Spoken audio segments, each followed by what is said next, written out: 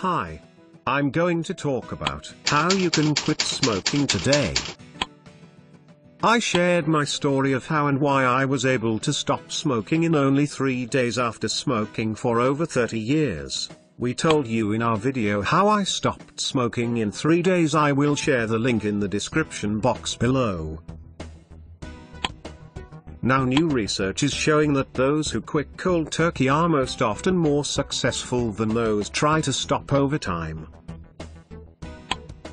The report went on to say that the use of counseling and nicotine patches helped with the cravings, but showed that going cold turkey resulted in higher yield success rates.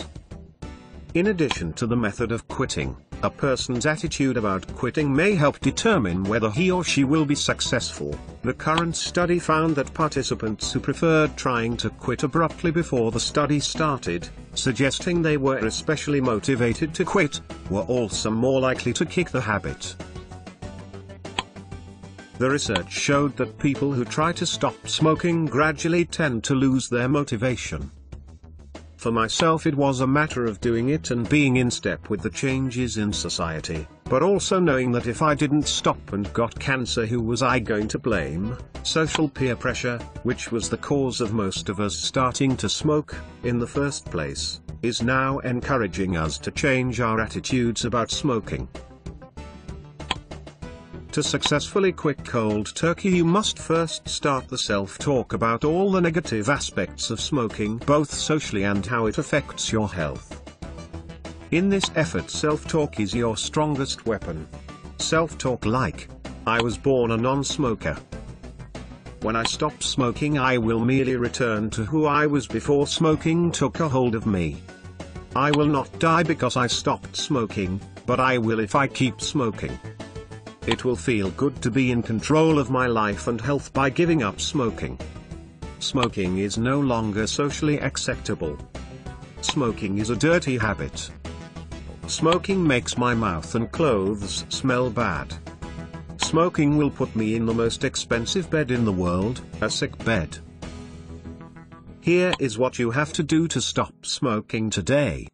Don't try to stop smoking for 3 days, but during those 3 days, as you inhaled the smoke, say to yourself these words with each puff: "I don't smoke."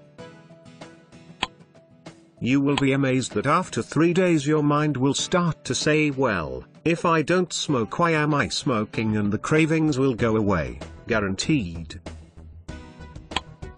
I recommend you pick up the book that helped me quit What to Say When You Talk to Yourself by Shad Helmstetter. Please support our efforts by subscribing and share this information with everyone on your email list. Please like us on facebook.com/SaturdayDiet and add us to your playlist.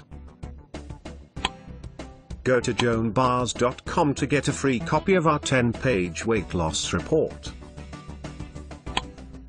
Go to SaturdayMorningDiet.com to learn about our low-cost weight loss e-course package.